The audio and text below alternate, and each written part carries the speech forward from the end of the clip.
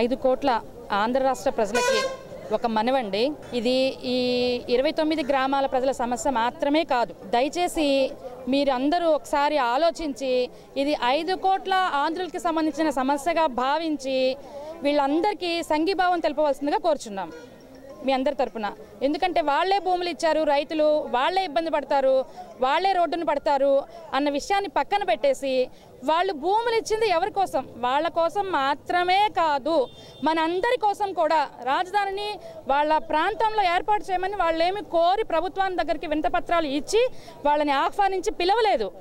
ప్రభుత్వమే వాళ్ళ దగ్గరికి వచ్చి వాళ్ళని బతిమలాడి కమిటీలేసి కావాలని తీసుకొని ఈ రోజున వాళ్ళని రోడ్లను పడేలాగా అయిపోయాయి వాళ్ళ బ్రతుకులు.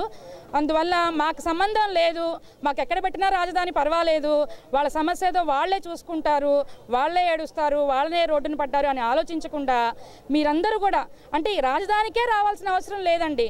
మన 13 జిల్లాల్లో ఎక్కడ ఇలాంటి కార్యక్రమాలు జరిగినప్పటికీ మీ వంతు సాయంగా మీరు వాళ్ళకి సంఘీభావాన్ని తెలుపవచ్చు. అంటే వాళ్ళు మన భూములు అడగట్లేదు, మన ఆస్తులు అడగట్లేదు, ఏమీ అడగట్లేదు, కేవలం మన సహకారం మాత్రమే కోరుకుంటున్నారు.